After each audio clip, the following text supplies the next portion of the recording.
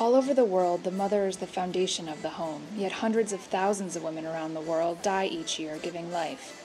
In Peru, however, that's changing. Maternal mortality has been reduced by 50% in Ayacucho due to a stronger referral system, more training for healthcare workers, and more encouragement to deliver at a health facility where customs are honored and indigenous language is spoken.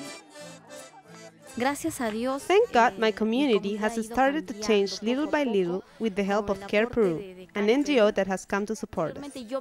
Prior to that, I wanted to leave this place. I didn't like it in here. There was no water, no electric power, there was a lot of dust and diarrhea diseases among children, and you couldn't imagine how poverty was. No matter where a country is with regards to the quality and extent of its healthcare coverage, basic but targeted, cost-effective interventions can produce dramatic results and save lives.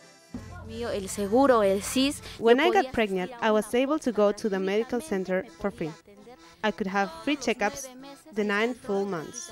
They would not charge me anything. For the delivery, I went to the medical center and they came and took me in a car as an emergency, and they didn't charge me a cent. Why?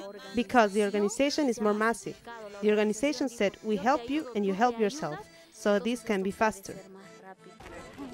So I think there's a partnership that perhaps I've never seen as clearly demonstrated as this trip. It is the woman, it's the mother, it's the wife that's really carrying an enormous burden. And if you improve her life, you make her safe when she's delivering that child, then you return her as a healthy mother to her family. That's really the strongest connection. If you said, you know, what can we do that really makes a difference, it would be improve the life of the mother. We are not able to show change in a picture.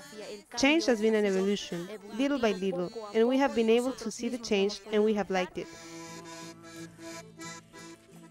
It's working with the people that are in these villages, and particularly today, the things we saw today, there's a great sense of optimism from the people who live here.